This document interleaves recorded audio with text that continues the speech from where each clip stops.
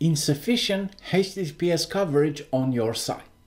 In Google Search Console report on the page experience on mobile may be complaining about HTTPS failing.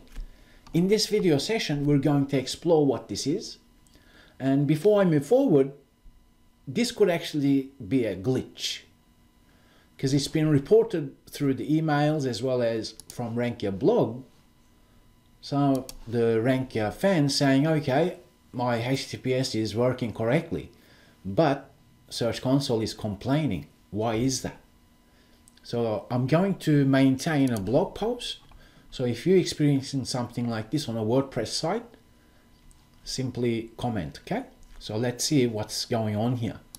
Because the page experience on mobile is something new that Google Search Console has recently introduced. And right now, I made major changes on RankYa website. But the thing is, I actually know that I'm using valid SSL certificates and my URL structure is using HTTPS version. So let's go and see what Search Console is suggesting to us to do to identify which URLs and so on. And it is rather cumbersome if you're not technical, but nonetheless, I'll share some sample codes with you, okay? So, on the page experience report, insufficient HTTPS coverage on your site basically means somehow Google is visiting our website and landing pages, and it's seeing URLs with just HTTP, right? So that's what insufficient HTTPS coverage is all about. But as I've said, I know that everything is working correctly, so therefore Search Console should not be picking this up. Now, if you have verified your website with Search Console perhaps 2-3 years ago, then recently Search Console has introduced domain verification method. So if you're using just the URL prefix instead of the domain version, then to remedy HTTPS failing, you need to now re-verify the domain property. That means you can have the URL prefix version. You don't have to delete that, but you can now choose the domain version, okay?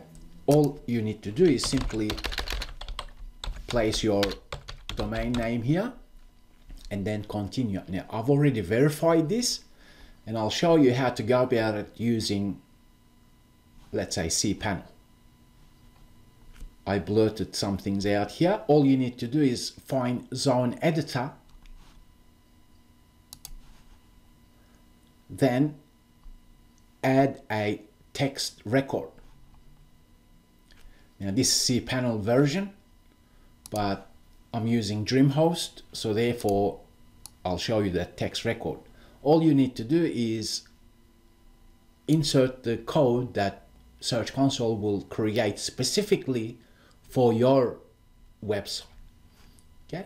Now, once you do that, then you have access to the data on a different level, so to speak. Search Console help section is telling us to make sure that we have verified using domain property. Then it's telling us to press on performance reports. It's telling us to add a filter, select page.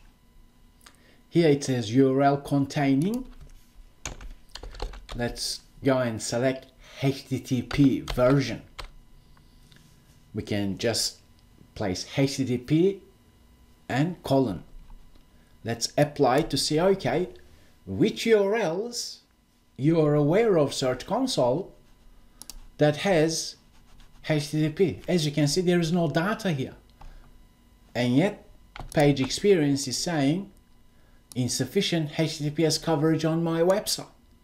So if you're experiencing something like this, keep in mind, it could actually be a glitch because it's something new in Search Console, okay?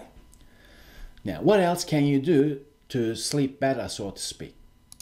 Simply visit your website and request your website using just HTTP version. Let's do that. And at that moment it should redirect and you should see a lock icon. Now if that's not the case, then it's to do with your website setup. I'll actually show you a sample code that you may consider using if you're using self-installed WordPress sites, but most websites built on Apache servers do have .htaccess file. So wherever your website is installed, you can read the help section of your web hosting provider, and basically in .htaccess file you can use 3i1 redirection to redirect the non-HTTP version of request to HTTPS version. That means if you browse throughout your website and you can access some pages using HTTP version and it's not redirecting, then .htaccess file is an option for you to make sure your website is set up correctly. Once again, you need to read through your web hosting service provider's help section to learn how to redirect URLs. Furthermore, let's also test this now. And you can actually do this as well. If you're using www for your web pages, then you can actually remove the www and request the non-secure version to see what happens.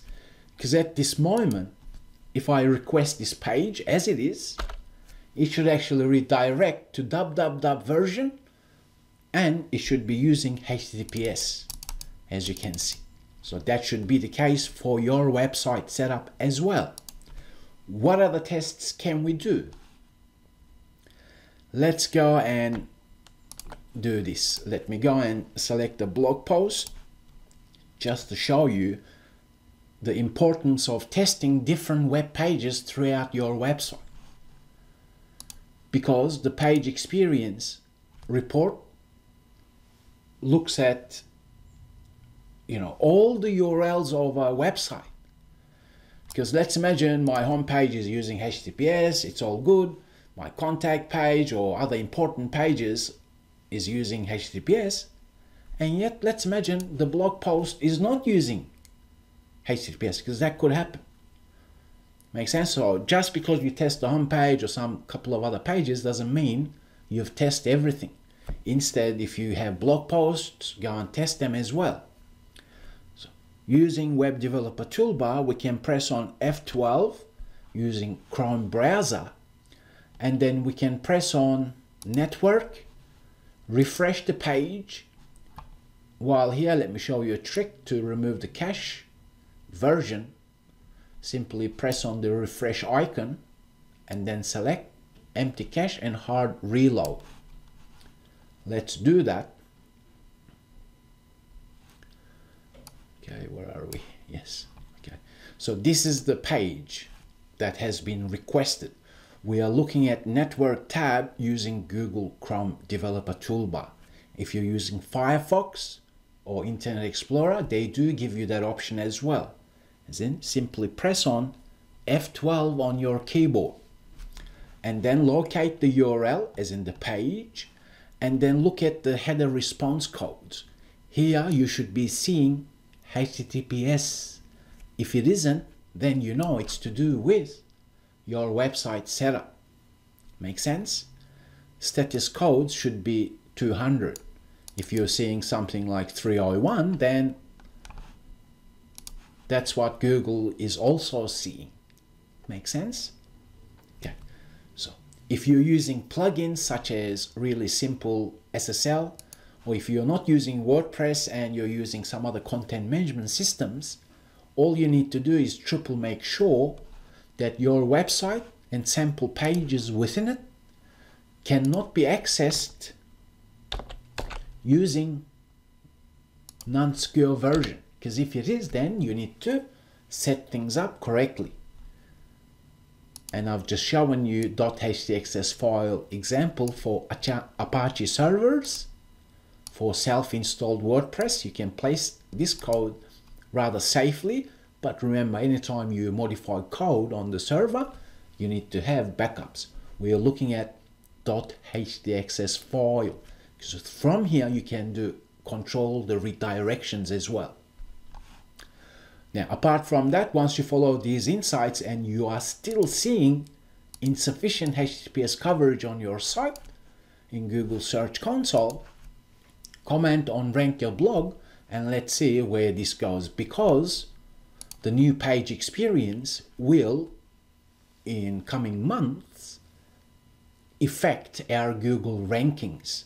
So therefore, we want to make sure that core web vitals, mobile usability, security issues, HTTPS failing or not failing, all these should be all green, or else we will lose Google rankings.